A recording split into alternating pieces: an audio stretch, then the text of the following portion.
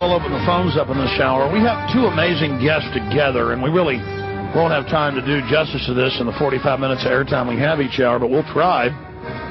They were both with the Force Research Unit, covert military intelligence unit established by the United Kingdom Ministry of Defense under the British Army Special Intelligence Wing, or SIW, along with the Joint Service Schools of Intelligence, originally based in Ashford and Kent and later moved to Chicksons at Bedfordshire, and we've covered it. Sometimes you'd have both guys high level in the in a whole branch of the I.R.A. really being British intelligence, and the two people not even knowing it. And just this goes into false flag terror. It's so important. And both of our guests are going to use pseudonyms, though we do know both their names. And it's Kevin Fulton. And, of course, there's also Martin Ingram, and there have been literally hundreds of mainstream news articles written about both men in the U.S. and in England, and we're honored to have Martin Ingram and Kevin Fulton on with us today. Gentlemen, thank you.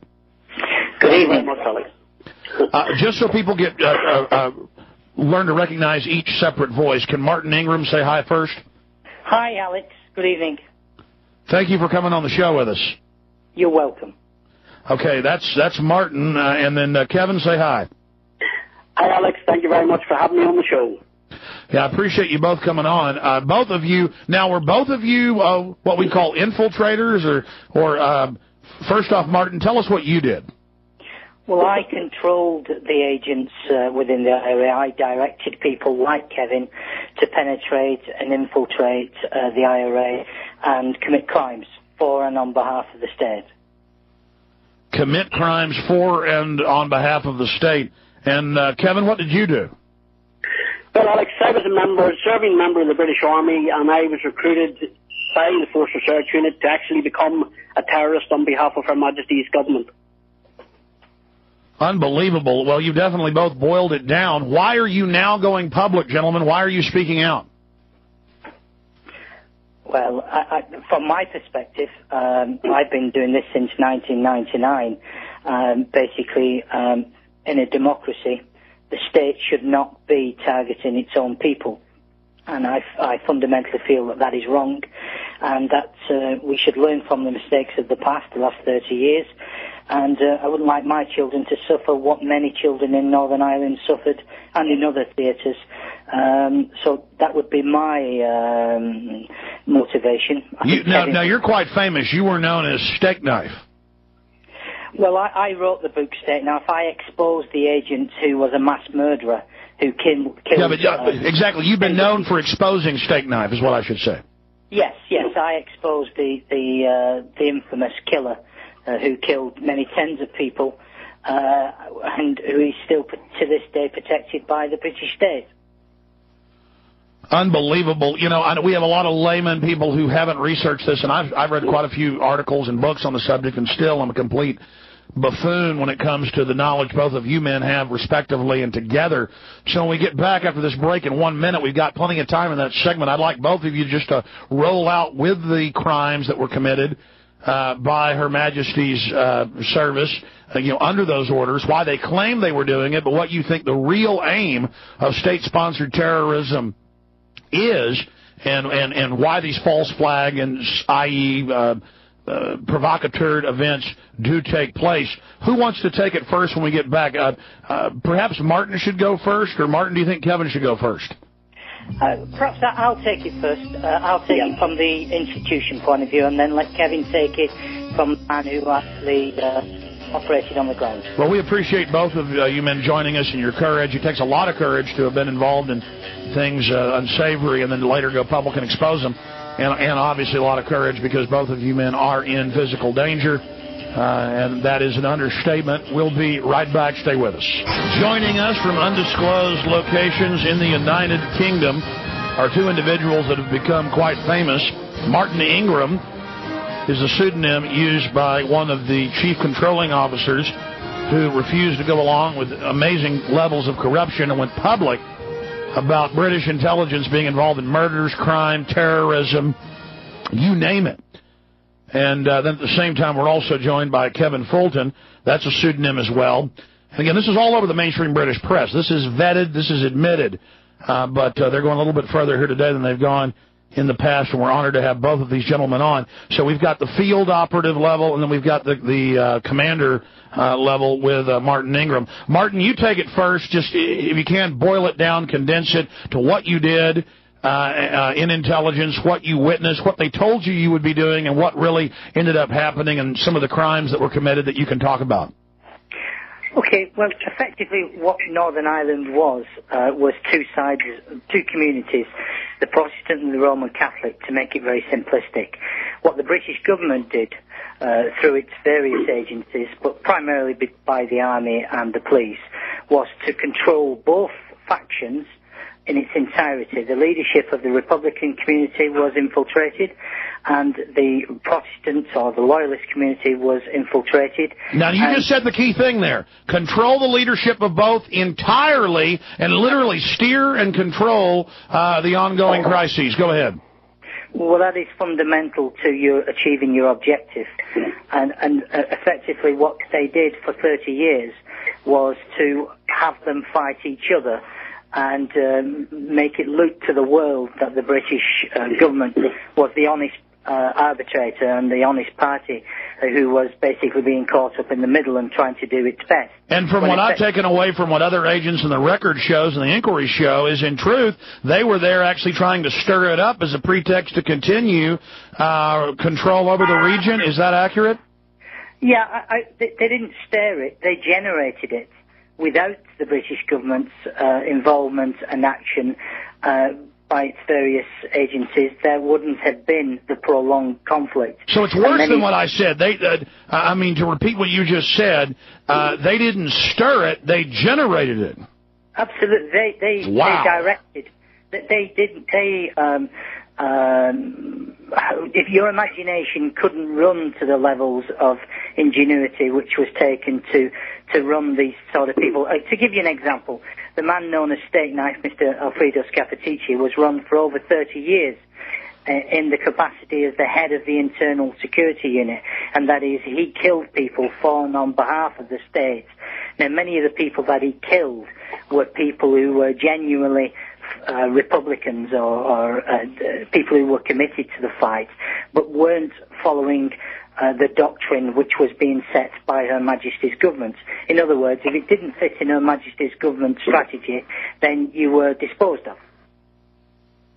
Didn't individual, and for listeners who just joined us, describe your role, sir, inside of this whole operation. Well, myself, we control agents like Freddie Scappaticci and others who were tasked to commit crimes, to gather intelligence, which would, in theory, allow the commanders to exploit intelligence in a timely fashion to save life. That's what I joined the service for, which was to save life. And what actually happened was that we took life, and it was very arbitrary, in as much as there wasn't. It wasn't very fair, let me put it that way, and it didn't follow what I would expect in a normal democracy. Well, from my research, obviously not being on the inside like both of you gentlemen were, it was just really to keep the crises going and to make sure that it never really became a serious political discussion, and to keep the two sides fighting with each other as a pretext to keep British control in Northern Ireland. And that is exactly what's happened today, isn't it? Because, effectively the Republican movement today has been neutered. Well, it's not been neutered, it's been defeated in its entirety. And from a loyalist point of view, criminality still goes on, but the Good Friday Agreement unbelievably respects the right of the United Kingdom to administer rule in the north. It also makes sure that the Republic of Ireland renounces its territorial claim to the north of Ireland. Have the Irish and British people started to see through this, sir? I say the Northern Irish community prior to 1999 were totally at a loss to explain what had gone on in the past. Since 1999, when people like myself and Kevin Fulton and a few others, and a number of very, very good journalists like Greg Harkin and Liam Clark and a few other people who have exposed certain aspects of this story. The public today are absolutely 100% believers, and which is something that I believe that you're trying to convince the American public in respect to 9/11. Oh, exactly. In fact, I mean, just out of the gates, we know that our government has Operation Northwoods, an official plan to stage 9/11-style attacks. We know Gulf of Tonkin was staged, totally declassified, that our government staged attacks in 53 against Iran to blame it on their government. So, yes, sir, we believe 9/11 is an inside job. You want to give us your take on that? Well, I have met with David Shayler and I have discussed, so I'll make that clear. And I have watched some of the video footage of the attacks. I would say, I would caution, from my perspective, that I don't know enough about it, but what I would say is there are very many questions which would require to be answered in a very explicit and detailed way before. So you do smell a rat, then? Yeah, there are certain aspects of this that I think they don't deserve, but I would demand answers to them. If I'd lost a loved one in that incident, then I would be absolutely fundamentally in favour of we call it a public inquiry, but a open inquiry into all that. Sure, we know there's been a cover-up. The first step would be a real investigation. We're talking to one of the commanders from the Force Research Unit, Covert Military Intelligence Unit, established running operations in Northern Ireland and, of course, in areas of England. Gentlemen, how far can you go in saying what your role was? Well, before we do that, and I also want to give Kevin a chance to pop in here and say some things here in just a moment, but continue with Martin Ingram. Martin, what did you see in 99, or what was the string of things you witnessed that made you finally go public? Well, in essence, what it is that we are being fed a lie, and I dislike the public being lied to, and ultimately the victims deserve to be told the truth. We're in a period now in Northern Ireland where there isn't going to be another conflict. This generation has been defeated. So it's incumbent upon the government, and there has been 3 governments principally during this conflict who should hold their hands up and accept the blame and the responsibility. And also people like myself also have to accept responsibility at the coalface, because we all have the right to say no. I didn't say no, but, clearly what we did was wrong. 99% of our operations I have no problem with, and I would defend. But the 1%... Let's get into that 1%. I mean, I've got all the articles here in front of me, but it's better to hear it directly from the people who witnessed it. What type of criminal activities are we talking about? Mass murder. Would you like to give us an example of one of the famous cases, or if Kevin would like to pop in, give us an example of anything he witnessed? Well, let me give you an example of, say, the human bomb, the strategy of using a human being as a proxy bomb. I suppose very similar to a suicide bomb in it, but where you strap or you contain an individual. But Kevin is ideally placed to give you an insight into that, because he was involved in that type of an operation. Yes, sir. Please tell us, Kevin Fulton, give us just kind of a bird's-eye view of what Martin's talking about. Well, since I released my book actually just there in June, and since June, the police have now started a criminal investigation into my activities. So a lot of the stuff I can't go into in exact detail, but what I can say is I.R.A. operations, there were a number of agents involved in operations, and these people were agents for the British state in the human bomb attacks, which killed soldiers, innocent civilians, also landmine attacks.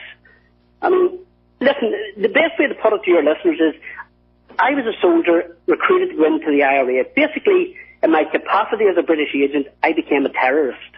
Now, you can't pretend to be a terrorist. You know, I had to be able to do the same thing as the man next to me was doing.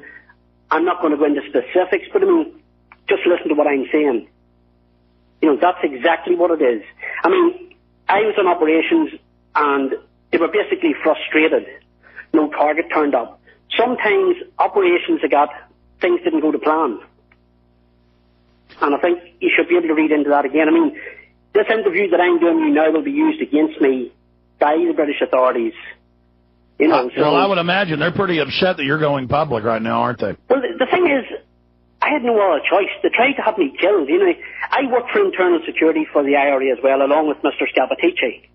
I mean, my own people in the government, someone took the decision to have me murdered. I had outlived my usefulness, and the best way to look at it now is, I see it now since I'm away from it, they had to tie up loose ends.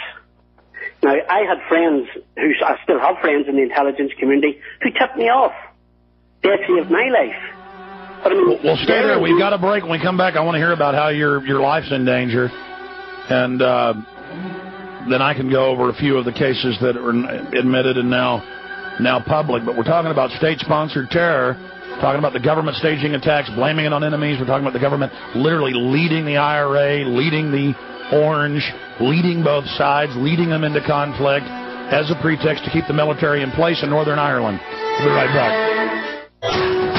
During the break, I was looking at martiningram.blogspot.com and other websites that have photos and documents up there from Kevin Fulton and Martin Ingram. Pictures of British intelligence officers that posed as the leaders of groups like Sinn Féin. Just amazing stuff. The photos we're looking at, gentlemen, can you describe some of the images that I've been looking at that we've got linked to up on Infowars.com, Kevin, and can you relay to us how much danger you guys are in for going public? Well, do you want me to go first, Alex? Yes, sir, please. Right, well, I'm not near my computer. Some of the photographs up there may be some of the dead agents lying at the side of the road. I don't know whether you have linked to those. Those were three guys, Dignam, Stars and Burns. These were three British agents. They had warned their handlers that they were compromised, they needed to be pulled out, and someone within the Force Research Unit, Colonel Kerr, he took the decision, let them go, let them die. Now, they were abducted by the I.R.A. Internal Security Unit, and now, I wasn't involved in that operation, but they were basically lifted. Mr. Scappaticci, who was Agent Steakknife, would have been there. He would have been... Yeah, let's be clear. We have people who are British intelligence heading up I.R.A. internal security. That's a key point. I mean, we're talking about leadership on both sides, the groups not just being infiltrated, but being led by British intel. Break that down for us. Well, the thing is, I was involved in the internal security unit. I was a driver. Now, I mean, everything I learned went back to my handlers. Now, I didn't know that Agent Steakknife, who was there present as well, was also an agent. You know, no one knows what the man next to him is. Yeah, I treated everybody as my enemy. So basically, people's lives could have been saved and weren't. That's exactly just what it is. They picked and chose who they wanted to die, which was... sounds terrible. In intelligence circles, it's a logical thing to do when you conduct black operations. You know, that is the way I was set up in another operation. I didn't even see it coming until someone friendly in the service actually warned me not to go back. And that's when I had to go running, and that's when I exposed everything. So the government asked you, recruited you out of the army to go do all of this and then tried to just cut you loose? Absolutely, yes. I mean, my government, we even got to the stage of, I helped develop triggers for bombs. I helped develop bombs for the I.R.A. I mean, at one time, because the army had jamming devices to stop radio signals, I mean, this is used everywhere. The I.R.A. started to work on a flash unit. Now, I was actually asked to go to New York to buy some of these units in New York. Now, my MI5 military handlers and one special branch officer arranged, for safe passage for me to go to New York, which I did. But we met there. There was FBI and Secret Service people there with my handlers. I met up with another bomb maker who was on the run from the provisional I.R.A. He was living in New York illegally. They had lost him, and I basically met up with him for dinner, and, the FBI people picked him up later on to try to recruit him as an agent. I mean, this is another thing that it makes sense to me now. At the time, you know, I was in the middle of things. I wasn't seeing clearly, and I was a willing tool of the government. You know, I would target people who were killing people as well, and I would tell my handlers, thinking that these people would be arrested on a job, on an operation. It did happen sometimes, but other times these people were recruited. So instead of locking these people up, they actually recruited real terrorists and made them their agents. You know, it was a vicious circle. That's the type of people the government wants, and then you're a real live agent. You're just a nobody to them, and they try to cut loose later, and then you've got government out sponsoring terror. How many cases were you aware of, both of you gentlemen, where the government cooked the bomb or trained the driver or let the attack go forward for political gain?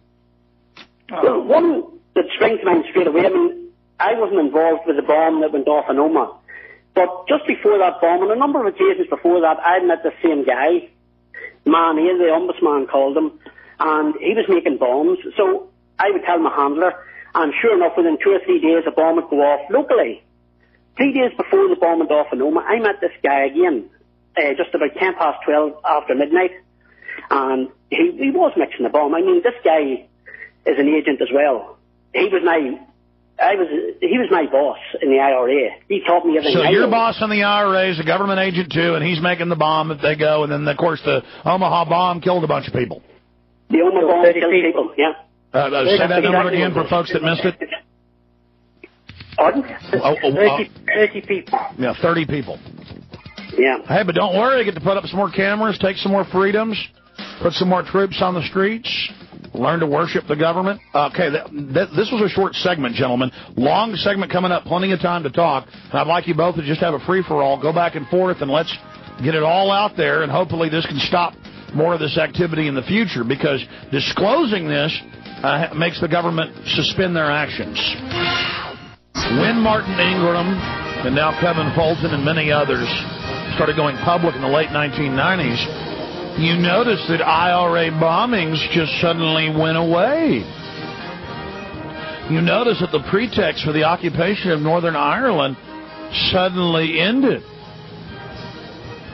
This is why disclosure is so important, because when you've got both sides led and controlled, and the cases of where low-level I.R.A. who weren't government agents, who really were terrorists, getting kneecapped, getting beat up, getting killed because they refused to go out and kill people. Imagine British agents, get out there and kill. And they think it's their I.R.A. commanders. It's just so sick. And it's the same thing we've seen in this country, Israel, everywhere. It's horrible. And it's order out of chaos. That's what we're talking about here. Going back to Kevin Fulton and, of course, Martin Ingram. Just so people know who Martin Ingram is the pseudonym for the ex-British Army soldier who served in the Intelligence Corps and Force Research Unit. And he has really exposed the British Army, its operations in Northern Ireland via the Force Research Unit and against features in the Provisional Irish Republican Army, or I.R.A. And we're going to just leave it right there. I've got the encyclopedia here, and it's got more on his name and information, but we're not going to give you his name here on air today. We do have links to both these gentlemen's websites, their blogs, where you can learn more about what they're saying and doing, and they have really stopped a lot of further killing. Gentlemen, and either one of you can take this first. Is my outside analysis and view of this correct, that as soon as the fact that British intelligence was running the operations came out, that we saw an almost end or a major drop-off down to almost nothing of terrorist attacks in Northern Ireland and England, supposedly from the I.R.A.? Well, can I take that one first, Kevin? Sure. Yeah, go ahead. Okay. Well, yes, a little bit too simplistic, Alex, and I'll explain why.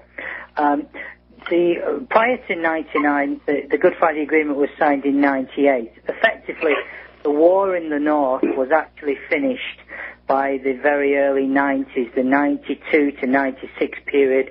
We saw the odd mainland bombing at Docklands in London and Canary Wharf. They were, again, committed and directed by agents. But what effectively happened Hold on. The bombing that you just mentioned at Canary Wharf, carried out by British agents. Yeah, and also the Manchester bombing, and the police in Manchester were actually stopped. They actually had forensic evidence against the bombers, and very controversially have been politically stopped from mounting a prosecution against the bombers, who again were agents of the state. So, you could argue why that bombing was carried out, but, at the end of the day it was carried out, and the state has now decided that it does not want to prosecute those involved, primarily because... So why did this come out then? The operations were kind of ending and they wanted to tie up loose ends and you guys didn't feel like getting killed? Not so much getting killed, no. It came about because for one thing, we've got the internet, so the control of information is very difficult. Because what I would say, and it is very crucial to the overall conflict, was that the British government had control over the media. And just may I pick up on the point that Kevin raised just before the break about Omagh and Omagh bombing, yeah. The Omagh bombing. Well, the British government decided that it would leak certain information to the BBC, the British Broadcasting Corporation, which has a phenomenal reputation. Total government front, going back to George Orwell's day. Absolutely. Now, what they did effectively, they have a very high-profile program called Panorama. You have a similar sort of program in the States, and it's the #1 flagship. And their number it's like one, 60 Minutes. It's exactly like 60 Minutes. And they have their #1 reporter, a gentleman who I know very well, called John Ware. Now, John Ware, his integrity is beyond reproach. But basically, he was fed information, and as Kevin outlined, the bomb maker in the Omagh bombing, a man, he calls him Man A. I will call him by his real name, Patrick Joseph Mooch Blair. And he, basically, his telephone was used within 30 seconds of the bombing going off. The location where it went off, his phone was used within 30 seconds. And they deliberately did not tell the journalists involved in the Panorama program because they wanted to keep the attention away from the agent who both committed the bomb and also constructed the bomb. Now, the journalist was given this information subsequently, and he was mystified as to why he was not fed that information. Now, what it does goes to show is that the government want total control over the media, and I would imagine that's the same in the States, but it is becoming more and more difficult to control because the advent of the internet has made it almost impossible. I myself have a blog, you have a blog, Kevin has a means of getting information out.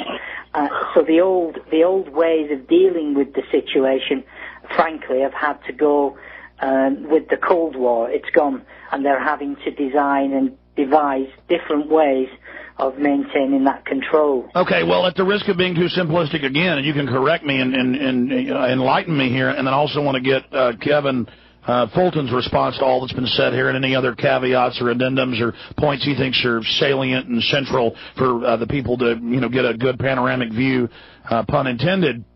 Yes. Looking at this, looking at what Western intelligence does over and over again, you've got pure government-sponsored terror where the government totally carries out attacks. Then you've got real terrorist attacks that are pretty rare, but they do happen where it is, independent groups. But the most common is the provocateur, where the terrorists are led by government agents, handled by government agents, given weapons by government agents, and then they go out and carry out attacks, and the agents are kept safe, and then even their main terrorists are kept safe, and some normally mentally retarded patsy is sent down the river. The majority of bombings in England in the last 30, 40 years, which of the three type attacks are the most common? Just give me your dead reckoning. Which percentage are real terror attacks? What percentage are provocateur? And what percentage are total government? Well, just to give you an overview of that situation, the I.R.A. was armed by the Libyans, and the Protestants were armed by a major shipment from South Africa. Now, both shipments, that is the I.R.A.'s Libyan one and the Protestants from the South Africa, were both controlled and allowed to proceed by agents. They were directly involved. So it's provocateur action, okay. Absolutely. Now, to answer your question about the majority of high-profile attacks on the mainland, a large proportion, I wouldn't like to put a percentage, but certainly well over 60 or 70% would have been involved the use of agents, and would certainly have been preventable if you didn't have the long-term interest of but of that 60-70%, what percentage of those are pure government ops versus provocateured or shepherded? Well, I would always say that they were government ops, because ultimately a lot of them... Certainly I agree. I was trying to separate the two. Absolutely. Well, it's very difficult. I don't think you should separate the two, because ultimately the government... Well, the reason I do is the public gets confused. They go, but there's a real terrorist. Okay, well, there's agents, but they just can't understand it, so I try to... And I'm not being patronizing. I mean, most of my audience is smarter than I am. I'm just trying to let people see how this happens. Yeah, I accept what you're saying. It's just that, from an insider's point of view, there is very little difference. You could get a cigarette paper between the two. No, I agree with you. Listen, I totally agree. And you guys are the experts. You've been quiet, Kevin. You've got the floor. Give us your take on everything. Well, just to explain it there, I mean, there's a lot of operations I went on, and I knew I was an agent. I didn't know the other people with me. And my handlers would know what operation was coming up, and we did save lives. And as I said before, sometimes the plans didn't go to plan. Now, I've learned since coming away from those things, a lot of the other people who were planning these jobs have also now turned out to be agents as well. So, I mean, there's a very fine line. I think most operations were basically, as you would say, agents provocateurs were there, they were helping out, we were allowed to go ahead with things. People lost lives, a lot of people were saved. And I don't think you can distinguish, when you're saying there about government ops or proper terrorists, there's always proper terrorists. But always watch the man next beside him. There's always an agent in somewhere. So, so there is government control. I've seen operations basically frustrated. The I.R.A. didn't know what was hitting them. And I've seen operations that did go ahead, and, I mean, I would not have known in advance, so I couldn't tell my handlers, but I would tell them afterwards. And things were covered up. I mean, there was collusion in every aspect. Well, bottom line, the state stood to gain from having terror as a pretext to scare the population into submission. Kevin, at what point did you decide to go public? Did it happen gradually, or did you just wake up one morning and say, that's it, I'm going public? No, I tell you, actually, listen, I have to say, I have to accept my responsibility. I was a willing tool of the state as a soldier. I was in a compartment, I thought I was doing right, fighting terrorists. And when they tried to actually my own bosses in the intelligence services tried to have me killed by Agent Steakknife. They set up a complete operation and everybody was caught. The I.R.A. men were caught. But you were a good agent. You were going along to get along. Why did they try to have Steakknife kill you? Well, the best way to put it, Alex, is I know too much. That's exactly what it is. I am a loose end. And I have gone public. Well, that shows. So basically, you've gone public because for no reason they tried to kill you. And see, folks, that shows how criminal this system is they'll just try to kill and kill their own agents. How many people have been killed? I've been researching this. I'm seeing all these photos of dead, tortured bodies of agents. How many people do you know of that your government's killed who were agents? Martin, you take that one. You would be more into the amount of agents that were killed. Well, many. I can think of, one of the most famous ones was one of my agents, a man called Frank Hegarty. Frank Hegarty was responsible for bringing in a very large shipment of Libyan arms. And ultimately it was the largest ever find of arms on the island of Ireland. And he was killed by an agent, by Steakknife and by Martin McGuinness, and who were working together. And effectively, there are many other agents, Ruby Davidson, there are loads and loads of agents who've been killed by other agents. Another one, Martin Ingram, who was taken to be killed, and he threw himself out of a third floor set of flats very high up, and basically saved his life by running through a glass pane of window. There are many incidents of it. But just to come back... Yeah, so they were grabbing on him going, come with us, and he went, no, boom, out the window. Yeah, they had him for a number of hours. They were waiting for the killers to come and basically kill him. And he thought better of it, and he was tied up, trussed like a turkey. And being very brave and very stubborn, he decided that he wasn't going to die. So he threw himself out of... Or at least don't die the way they want to. Go hobble over to the window and jump out, yeah. Absolutely. He took a running jump at it. But just to give your viewers an insight into the level of infiltration, one of the most high-profile killings in the North, and I'm certain you've heard of it, is the murder of Mr. Patrick Finucane. Sure, yeah. The lawyer, basically, out of the 9 people that committed that murder, seven are agents of the state. And why did the government want him dead? Well, it's not so much the government, but... I know, the criminal elements within the state. Yeah, criminal elements within the state, because he upset a lot of people within the police and other agencies by defending the rights of I.R.A. men. Basically, he was doing his job, but that, effectively was a problem to the state, and the state... Well, I think right here's the problem with having soldiers involved in domestic activities. Soldiers are trained to go kill people. They're not trained to be police. And you start putting soldiers into domestic operations, they're going to start killing people. Yeah, but in that instance, that was police, not soldiers. Really? So it was the police. Yeah, that's right. That was the police, you see. Well, then it never ends. It just, what do you think about the setup of domestic militarized police here in the U.S. and secret police and secret arrest and secret torture and the president openly talking about it? Well, it's certainly, you have moved away from some of your fundamental principles, which your democracy is built on, and you do have a Bill of Rights, where we don't have a Bill of Rights in the United Kingdom. And effectively, your rights are enshrined in law. Kevin, what do you think of what's happening in this country? Well, the one aspect, yes, I believe in law and order, but who watches law and order? My boss in MI5 used to have a saying, they used to have great sayings, and I always remember, and he used to say, governments can come and go, but we are always here. And I always remember that. But there are a lot of good policemen, a lot of good everybody, but there is other people who make decisions who, you don't see. I found that out the hard way, but thankfully I'm still here at the moment. But I couldn't see the wood for the trees.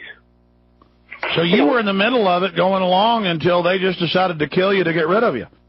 Absolutely, yeah. And now what they're doing now is, since I released, the book came out, Unsung Hero.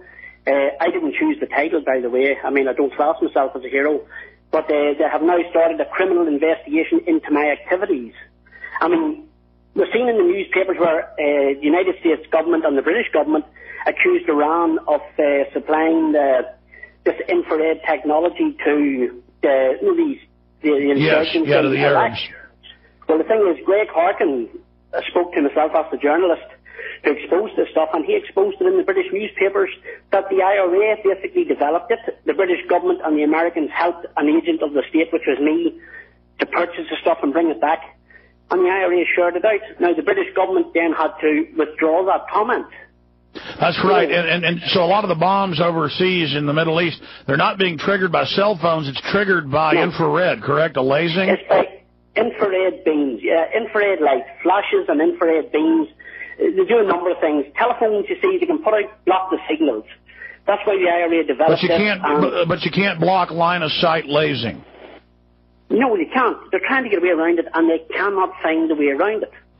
Light is a frequency of light, and some of the stuff that I got in New York, it was coded infrared. You punched in a code in your transmitter and the receiver. If the code didn't match, it wouldn't work. Now, these were innocent things for photography, but they were re-engineered to set off bombs. Yeah, so you're saying right now that isn't coming from Iran? No, that came from I.R.A. British intelligence. Yeah, FBI. of course the bombs are British intelligence in Iraq, or at least that's where it came from. I mean, look at British SAS got caught dressed up like Arabs with beards, running around with bombs, shooting people. In fact, let me ask you guys about that. What happened in Basra late last year when we get back in the final segment, and then tell us about the book, too. Don't forget, folks, that we have a daily podcast of all 3 hours of the live show. And as soon as the broadcast ends each day, if you're a podcast subscriber at Infowars.com, it will be sent to your MP3 player, your iPod, whatever the case may be, as they say. So please go to Infowars.com and just click on subscribe to the podcast. It's absolutely free and get the show delivered to you each and every day. We also re-air the show throughout the day, 24 hours a day. You can tune in and hear the program airing consecutively every 3 hours back-to-back at Infowars.com. And that's how you can always tune in and listen. We have a lot of great affiliates across the country, but stations come and stations go. But the Internet, we hope, will always be there for you. The broadcast is almost over. I know we had a lot of callers who were holding, but that was on other issues. We can't go to your calls.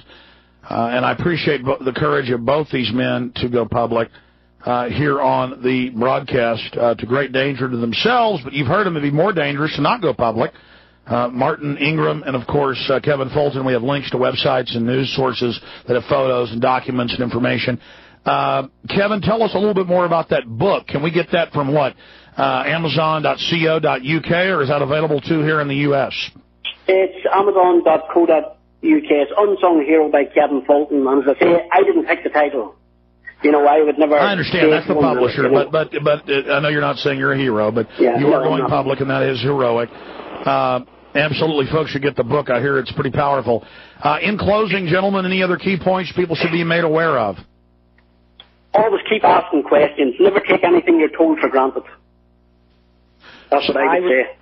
I would concur with that. The most obvious point is not always the one that's in your face. Always look behind the curtain. Start questioning a little bit. Start not being so gullible. That's my motto, because I am just amazed by the crimes. Take your government, my government, Project Shad. We did that together. They take our own troops and nerve gas innocent troops to death just to see what nerve gas would do. I mean, how can we trust anything these governments do? Very true. I don't know how so many criminals have gotten into government and basically set up their own little empires, but it's bad. But as Kevin outlined a few minutes ago, it's not so much the governments, because governments can be removed at regular intervals. But in our system, it's the civil service, which is there forever and day, and that is what really runs the government. Well, the government thinks it's running the country, but effectively the civil service runs the government. Well, I agree with you. And then you've got the private global corporate interests that come in and pay off and manipulate the civil service. Well, they manipulate the system, full stop. And in today's globalization, they're becoming the most powerful component of all. Absolutely. Martin Ingram, we've got links to your blog. Any other things we should go visit? Well, if you go and visit Sinn Féin's website, you will basically be visiting another section of the British government. Yeah, that's true, and that's why these people are in control, because they're masters at controlling all sides, and we need to realize that. Well, gentlemen, I hope to get you back up in the future to have a longer talk and take calls. Thank you for spending time with us this evening. Thank you very much, Alex. And be careful. I'll say Sorry, go ahead. Just saying good evening to your listeners, and thanks for having us on. Good evening to you. Take care and Godspeed. We should all pray for you. Well, there you are. Most of the bombings are carried out by the government. And Martin Ingram was one of the commanders. And then we also have it from the low level with Kevin Fulton, both recruited out of the Army, both patriotic men. And there they were telling you the government stages most of the terror. Just like they staged 9/11, just like they'll stage the next event. Don't worry, they'll have some stupid Arab to drag out and blame for it. And the real target is you and your freedoms and your liberties, so you better get Terror Storm and make copies and get it out to everybody. Terror Storm. Available at Infowars.com. God bless you all.